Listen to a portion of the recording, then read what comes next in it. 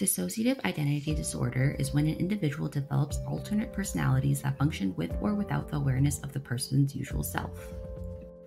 The Diagnostic and Statistical Manual of Mental Disorders, also known as DSM-5, identifies it as an identity disruption indicated by the presence of two or more distinct personality states. DID is one of a group of conditions called dissociative disorders. Dissociative disorders are mental illnesses that involve disruptions or breakdowns of behavior, consciousness, memory and perception, cognition, or sensory motor functioning, which would otherwise function normally. When one or more of these functions is disrupted, dissociative symptoms can result. These symptoms can be mild, but they can also be severe to a point where they interfere with a person's general functioning both in personal life and at work. Dissociative disorders are actually among the oldest reported psychiatric disorders, with case reports appearing at the end of the 18th century and extensive descriptions in the medical literature of the 19th century. Some common symptoms of DID include, but not limited to, the inability to remember large parts of childhood, unexplained events like finding yourself somewhere you don't remember walking to, hallucinations, out-of-body experiences, difference in handwriting, and some symptoms of DID can be attributed to a person's cultural background, where possessions may be a part of cultural beliefs. DID may often then form as spirits, demons, or animals, and this is also how DID may go undiagnosed and untreated. People of all ages and all racial, ethical, socioeconomic backgrounds can experience DID. However, women are much more likely to be diagnosed. Beginning in the 1980s, researchers on dissociation and dissociative disorders developed a number of reliable self-report inventories and diagnostic interviews to assess dissociation in children, adolescents, and adults.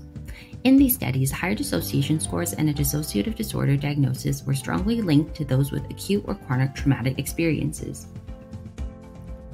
Studies have included victims of childhood maltreatment and neglect, adult rape, prisoner of war experiences, torture, trafficking, repeated painful medical procedures, accidents, and natural disasters.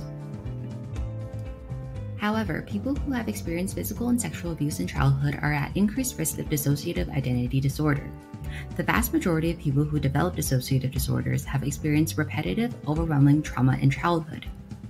Genetic studies of dissociation also suggest that there is a complex interplay between genetic factors in type, timing, and chronicity of trauma. Up to now, the precise neurobiological underpinnings of dissociation remain elusive, but a growing number of neuroimaging studies have found altered brain structure and function for those with DD.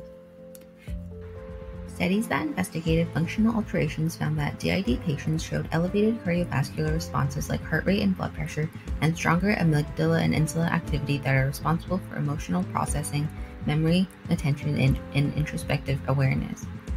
In another study, DID patients exhibited decreased blood flow in the thalamus during altered state, which is responsible for the filtering of sensory input. In terms of structural alterations, one study found that individuals with DID had reduced volumes in the amygdala and hippocampus. The hippocampus is responsible for learning and memory. Smaller volumes may be related to early life trauma, as the hippocampus is sensitive to heightened stress and therefore leading to potential cell damage in the area. The goals of treatment for DID are to relieve symptoms, ensure the safety of the individual and those around him or her, and more importantly, to reconnect the different personalities into one integrated, well-functioning identity.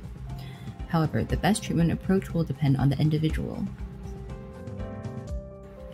Although there are multiple treatment methods, the most common treatments include a combination of psychotherapy, cognitive brain therapy, medication, family or group therapy, meditation and relaxation techniques, and creative therapies. People with DID generally respond well to treatment, but realistically, treatment can be a long and painstaking process. To improve a person's outlook, it is important to treat any other problems or complications such as depression, anxiety, or substance abuse before. Some simple things friends and family can help are to be patient and understanding, think about methods and ways to handle identity switches when they arise, and learn how to recognize and avoid triggers. And lastly, help them find the right support and take care of yourself.